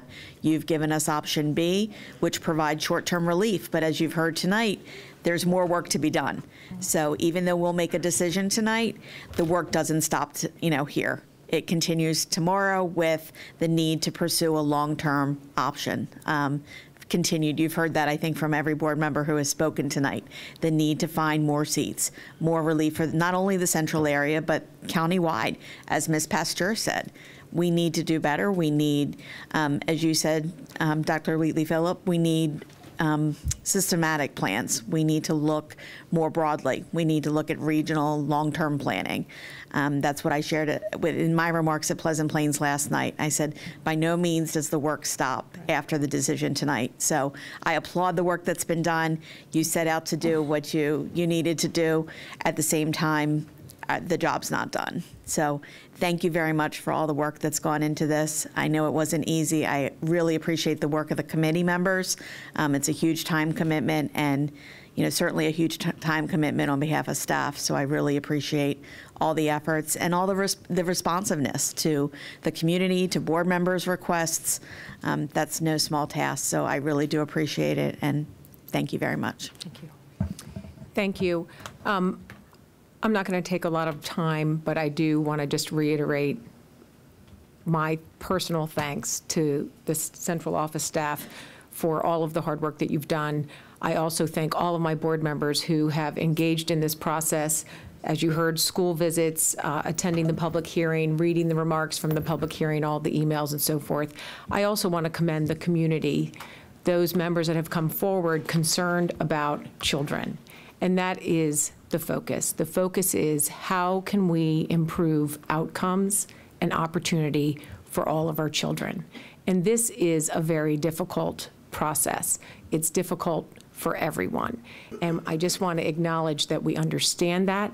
And as a board, we are here to make those decisions that are best for the children in the school system.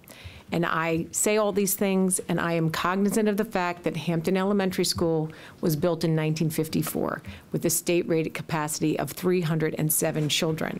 And the 2012 $19 million addition did not add space to the gymnasium nor the cafeteria. The capacity for Hampton Elementary School today is over 660 students with a gymnasium and a cafeteria built for 307. Moving forward with new students attending Hampton Elementary School, that school must be included in any long-term construction plans to address inadequate facilities of its gymnasium and cafeteria for its current student enrollment. Hampton Elementary at one point reached 180% capacity. Just in the last decade, with 11 trailers and 3 grades outside of its school building for years. We cannot continue in this manner. We cannot continue it for Hampton Elementary School, and we cannot continue it for Pleasant Plains Elementary School. We need to consider the real numbers produced by development in downtown Towson or anywhere else throughout the county that continue to overcrowd our schools. We need to examine the planning formula that says with cranes all over downtown Towson and thousands of planned housing units, Hampton Elementary School will only have a projected additional 25 students. The community has seen changing projections, and we've heard how weary they are of the current ones. So with that, I'm going to ask Dr. Williams to evaluate short-term support to Hampton Elementary School, not only with the current projections of students coming, because as a parent mentioned at the board hearing at Loch Raven High School, a parent from Hampton Elementary School was saying, how unfortunate is it going to be for students moving from Pleasant Plains Elementary School starting lunch at 10:30 to come to Hampton Elementary School and experience the same overcrowding. So we need support, and I would just ask Dr. Williams to evaluate that short-term support to Hampton Elementary School, and I agree with Ms. Joes that Pleasant Plains Elementary School needs their additional support in terms of staffing and other resources to be evaluated, because we want our children to succeed. And as everyone has said, these are short-term plans, and the community is asking, where is the long-term plan? And this board, some board members have been talking since 2015 about a 10-year school construction plan. And I was very proud last year when this board voted to approve in the operating budget starting that 10-year construction plan. The county executive agreed with the board, but he put the funding in the county government's budget, and so they have been working on the process. So I want to just alert everyone to go back to board docs, and there's an information item. It's under O, information item O, and this is just released today. The multi-year improvement plan for all schools, and it discusses where we are, Baltimore County government and Baltimore County Public Schools, collaborating to hire a consultant to assist in the development of the long-range plan for identifying and prioritizing capital improvements to schools. The plan will model Anne Arundel County's plan and will develop Baltimore County Public Schools' capital needs based on the following 3 pillars: enrollment projections, capacity, utilization assessment, educational equity and adequacy assessment, facilities condition assessment. The Anne Arundel plan, just to point out to folks, they did a 10-year plan. It was highly successful, and they are now in their second 10-year plan for capital construction. And this is district-wide. This is not just which communities are saying they're overcrowded. It's a systemic evaluation. So I am proud of this board that voted for it. I'm pleased that the county executive and the county government are proceeding on with it. There's also in here the project phasing that talks about the high school's master's plan with a projected September 2020 completion date, and phasing phase 2, which would be remaining schools, centers, and programs for a May 2021 completion date. The recommendations from the high school master plan would be presented in the fiscal year 22 capital budget and CIP, and then the recommendations for the elementary schools, the other centers, and other programs would bring recommendations to the fiscal year 23 capital budget plan. And the last thing I'm going to say is that, as was pointed out by one of our public speakers and by numerous times, is the board can identify our needs and we can request for our needs, but we are not our own funding authority. So we do have to go and request funding from our local and our state partners, and we have been encouraged by their participation, but we need to continue to advocate for the needs of children. So again, I just want to thank everyone. Ms. Pasteur. I'm going to direct this, please, to Dr. Williams, because none of this was on your watch. You walked into this. And so thank you for soldiering, I'm sure I just made that up to this. And again, thank you. I looked out at some of the staff, and I know which ones of you been around for a very, very long time. So I just want to go back to what Ms. Joe said. I know you have to look at the budget, but I looked at your budget, and throughout you are very clear about what you want in terms of improvements in our schools, and not just professional development, but thinking outside of the box. So I see it won't help with this decision necessarily, but this is an opportunity. You remember when we call those teachable moments, and this is one to say, now is the time to change our paradigm and to really, as you have said, Dr. Wheatley Phillip, that we're going to look at that regional, we look at the big picture. But we have been saying for many years, all of you old timers, and I'm going to speak to those of us who were in struggling schools, that when we did staffing, we did not do the staffing by the numbers. Is that correct? We were supposed to be doing staffing by the needs. And I know, because I know your spirit and your direction, that you will give that consideration to Pleasant Plains so they won't lose that, and to the other schools as well. I can also, again, as I pointed out before, having been in magnet schools and part of starting magnet schools, that we can reach, as Ms. Max said, oversaturation sometimes, because when I look at what is happening at Cromwell for the magnet program, it is wonderful. However, it says to empower learners, to make them responsible and productive digital citizens, knowledge of construction, designers, innovative, and it goes on and on, computational thinkers. And I want to know which one of those characteristics do we not want in the 21st century for all of our children, whether they're in a magnet school or a regular comprehensive school. And I know from your budget, remember I said to you, if you wrote it, you said it, I know it, okay, that's where we are now, that we should be doing all of those things for all of our children all of the time. So I look forward to us moving in that direction.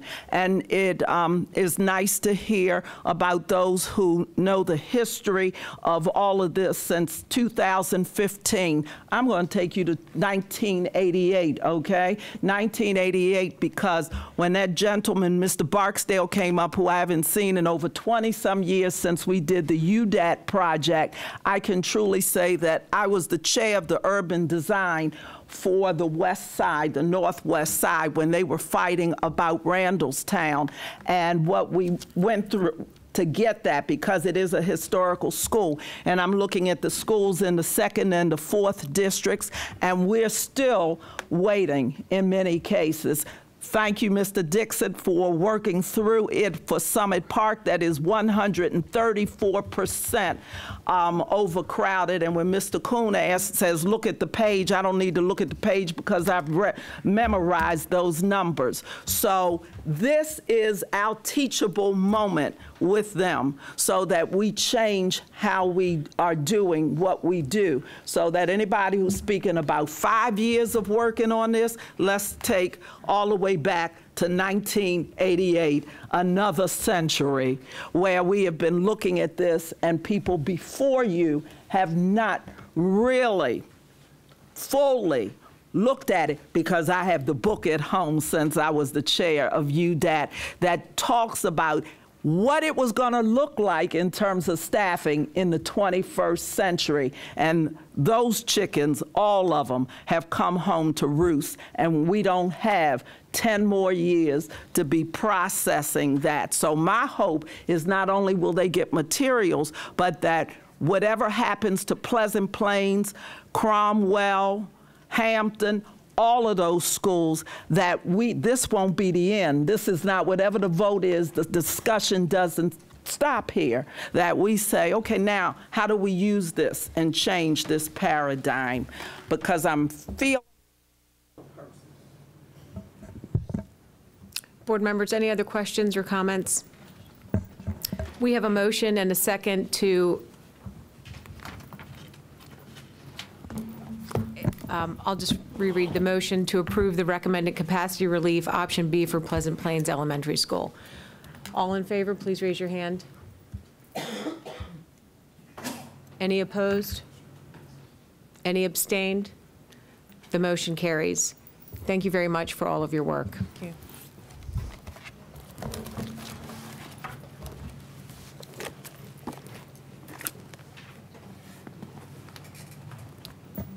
Earlier in the evening, per policy 8314, we added board member comments, and there was a comment that they would be brief because we are working towards a goal Dr. Williams and board officers have set, so we want to be mindful of staff's time. So I will start with Ms. Rowe, and we'll just go right around. So in order to be mindful of staff time, I have no comments. Thank you.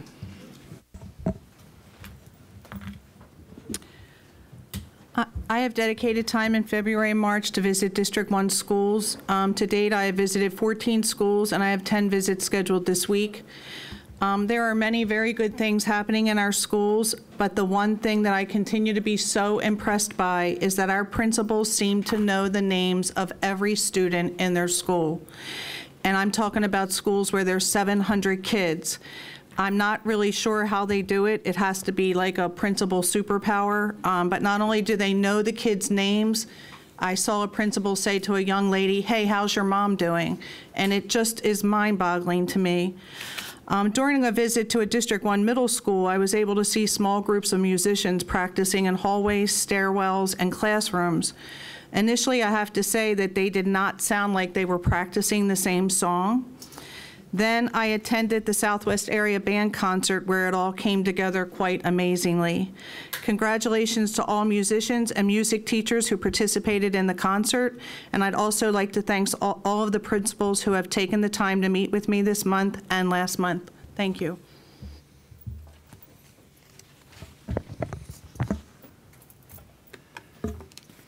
I was going to pass, but I've got to say this. I've attended plays at Patapsco twice, Dundalk, Kenwood, General John Stricker. If you're into plays, if you don't have the money to attend, the Lyric or the Morris Mechanic or someplace, seriously look at our high schools and our middle schools and our elementary schools and see what plays that they're offering, because this can really be an experience for you. Friday night, I went to Patapsco and saw Matilda. There had to be 40, 50, 60 kids involved in that, and that's the ones that you can see out front. It's not the ones behind the curtains. So take advantage of what we have out there with our plays. Thank you. Ms. Joes. Thank you. This past weekend, the Maryland Association of Student Councils invited me, along with other women leaders, to participate in the Women Leadership Forum, and I want to thank everyone in the MASC. We had some great discussions in overcoming obstacles and raising the ceiling and being equitable. Nehru said, "Evil unchecked grows. Evil tolerated poisons the system." The past couple of weeks, the women of color on this board have been unduly attacked viciously on social media. And I want to address this because children are watching. There's an urgency to this because we are failing our children. And our focus should be to let our superintendent and BCPS school leader do his job. He is a leader. He leads the system. Don't obstruct him.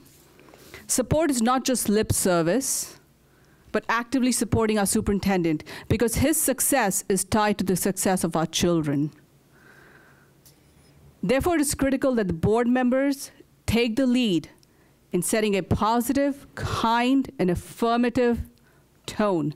We are made kind by being kind. The Gita says, "Lead us from darkness to light. Lead us from ignorance to knowledge and education." Thank you. Thank you. I'll be going last. Ms. Henn? Thank you. So I would second Mr. McMillion's comments about our amazing arts programs, including our theater program. I would attend all of our productions if I could in my spare time. I attended Perry Hall High School's production of Bye Bye Birdie, and it was phenomenal. I also had the pleasure of attending Delaney High School's I'm going to get this wrong, Physics Olympiad and Chemathon, and that was a fantastic event with our science teachers. Quite enjoyable. I wanted to almost be back in high school to be a participant because it was so much fun. So it was a great couple of weeks in BCPS. So thank you, everyone, and thank you to central staff for your continued support of the board. Appreciate it. Have a good evening. Mr. Rashid? Mr. Offerman?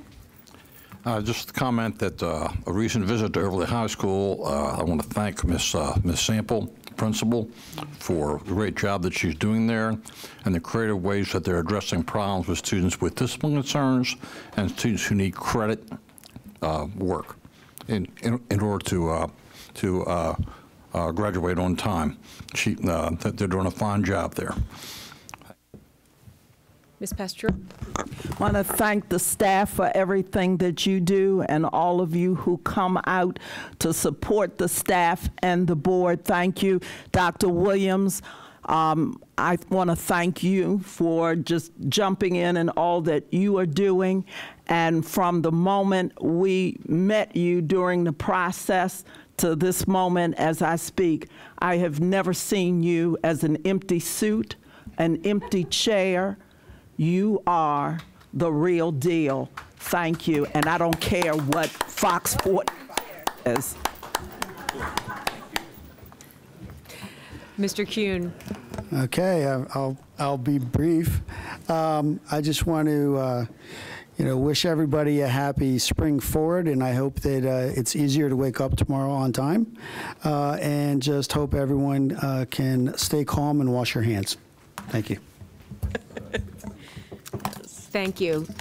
So we appreciate all of the work of everyone, and I just want to remind people that Dr. Williams has been here just a few short months and has made tremendous, tremendous improvements to the school system.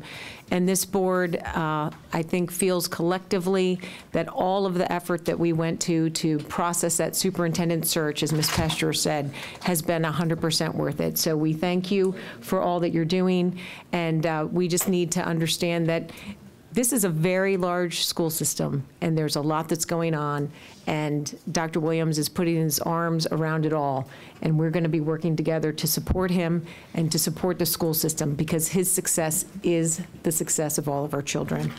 I also wanted to point out, since I had the extra minute, that it was nice to celebrate with Dr. Williams the National Board Certified Teachers that we have in Baltimore County Public Schools, and also the aspiring teachers that are working in the cohorts to achieve that in the future.